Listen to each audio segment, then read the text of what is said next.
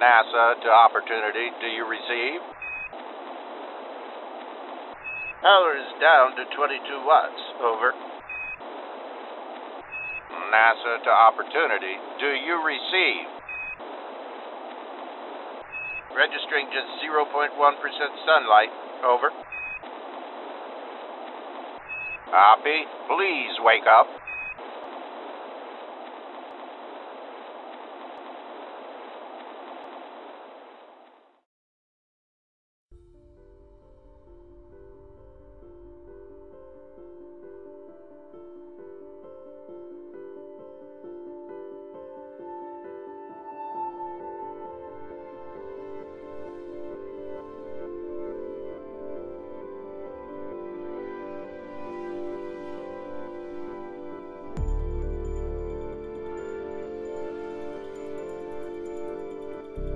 Due to a record-breaking global-scale dust storm that enveloped Mars in 2018, NASA lost contact with its Opportunity rover. Launched in the summer of 2003, the hardy little robot survived for over 14 years after it was designed to last just 90 Martian days. The last messages NASA received from the rover basically translated to, "My battery is low and it's getting dark." Opportunity was launched with a twin rover named Spirit, which had stopped contacting NASA in 2010 after becoming trapped in a sand dune at such an angle it had trouble charging its solar panels.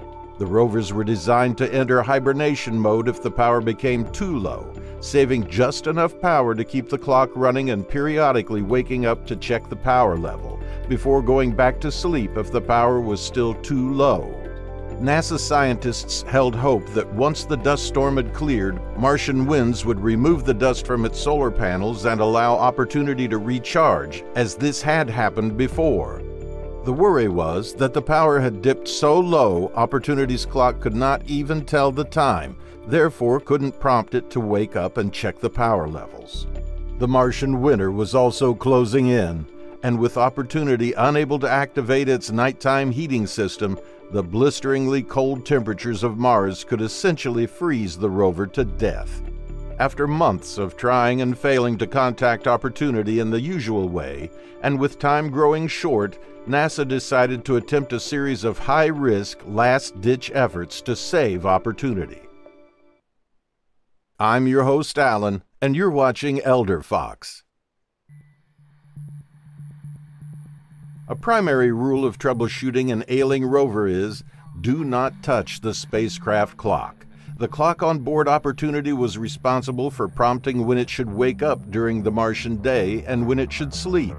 However, with the possibility that the power had gotten so low the clock had switched off, NASA believed Opportunity's clock could be similar to an alarm clock, perpetually blinking 12 a.m. after a power cut. After taking the drastic measure of resetting the clock, NASA scientists were disheartened when they didn't receive a response. The dust storm had cleared, and NASA even had a visual on Opportunity from its orbiting spacecraft.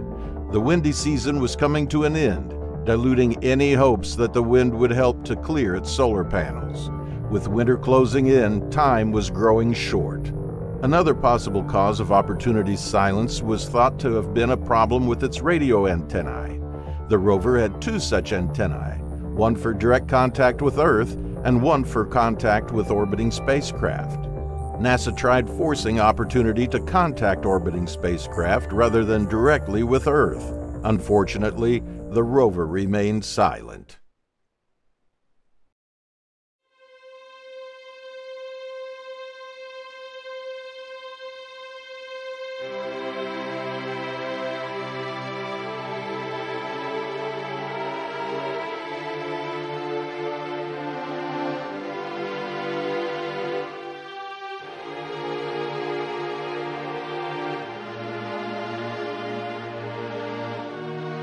And enough is what was decided.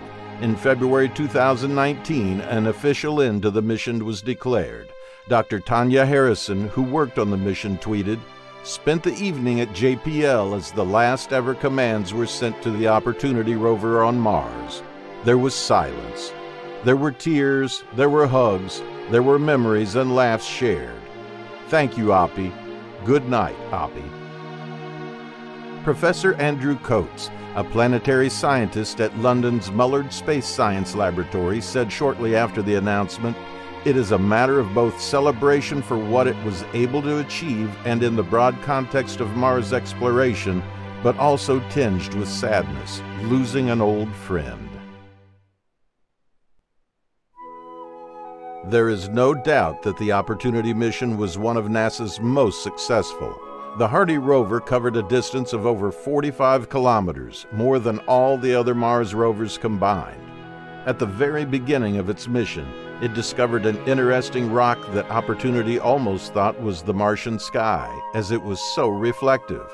Upon further investigation, the rock was found to be a Martian meteorite, the first meteorite ever discovered on another planet. Within the first few months, Opportunity discovered large amounts of rounded blue rocks, which NASA nicknamed blueberries. This was a jackpot for planetary scientists, as the rocks contained the minerals hematite and jarosite, which only form when rocks are exposed to acidic water. By finding so many of these rocks, Opportunity proved that Mars once had abundant surface water.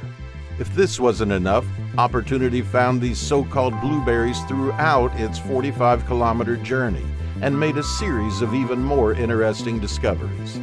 This image, named Burns Cliff, yields huge signs of Mars' watery past.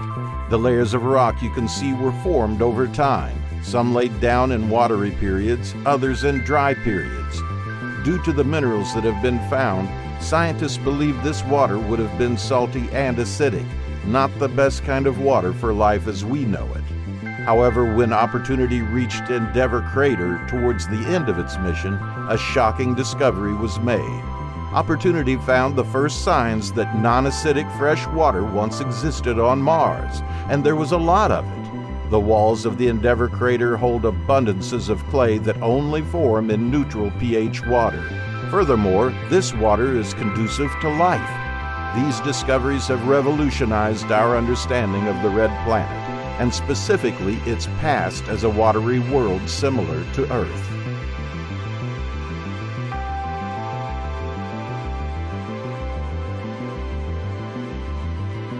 Now, 16 years after the launch of Opportunity and many discoveries later, how can we best remember the little rover? Pictures. NASA has thousands of high-quality pictures taken by Opportunity. Each image tells a story, and scientists have studied each one extensively. And the best part is that you can explore these images for yourself. Head to the link in the description, which will take you to the NASA website. Search for Panorama, and you will find lots of high-quality images.